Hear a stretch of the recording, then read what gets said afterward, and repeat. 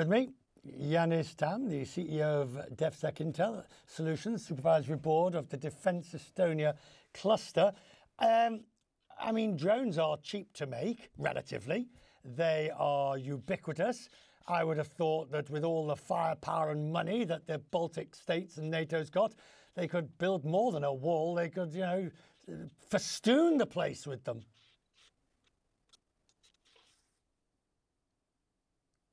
Can you hear me, sir? Yes, hello. Yes, I do hear you. Yes, we have an ambition plan in Estonia, Latvia, Lithuania, Poland, and Finland to build a drone wall against hostile drones, because nowadays drones flying everywhere in the borders or in the battlefield, starting from smugglers until spy drones against to like attack drones. So what's the idea here? Because the drone has become, if you will, the weapon of choice in many cases. Is that likely to be the case against a Baltic wall? Or would you be needing more conventional forces, missiles, tanks, and the like? What role would the drone play?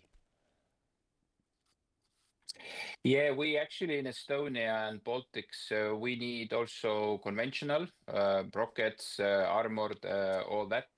But war in Ukraine and Russian aggression have showed that drones are very cheap to make, and they are flying everywhere. And especially Iranian Shahed drones, they are very easy to send very far distances with different payloads, which means that we need to have means and systems which we can counter them in the same level, so that in the cost wise it must be cheap, cost efficient, and we must be able to take them down before they came to our borders or the moment they cross our borders. And Ukraine has showed that there are technologies for that. Are you looking at them as I mean, all of NATO is defensive, I get that. So let's not get into a discussion on the sophistry of that. But are you looking at them, if they had to become attack drones, to do that as well? We need to detect them as far as possible, as early as possible. And then, of course, we need to take them down with different means. We have electronic warfare elements in our drone wall, but we also have kinetic, like drone against drone, or even guns. What's the next stage, do you believe, in drone warfare? Because the speed with which it has progressed and advanced during the Ukrainian war has been remarkable. Where does it go next?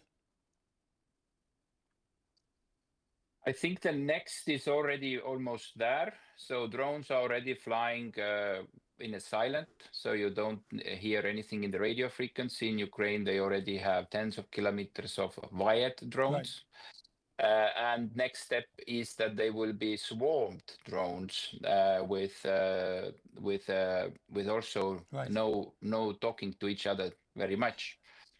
So, final question, because I'm just curious. We are a business program.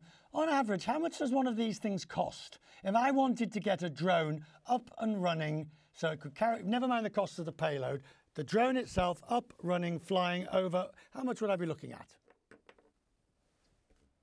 If you're talking about these FPV attack drones, then you can get it within $1,000, and they can do the job. If you're talking about Shahed drones, they most likely $50,000. Interesting. But currently in NATO, we take them down with $1 million rockets. Oh, that's the point, isn't it? That is exactly the point. If you can take them down, if you can take a yes. $50,000 drone down with a $5,000 drone, then you've got an economic argument. So I'm grateful to you. Very kind. Thank you. Have a good weekend.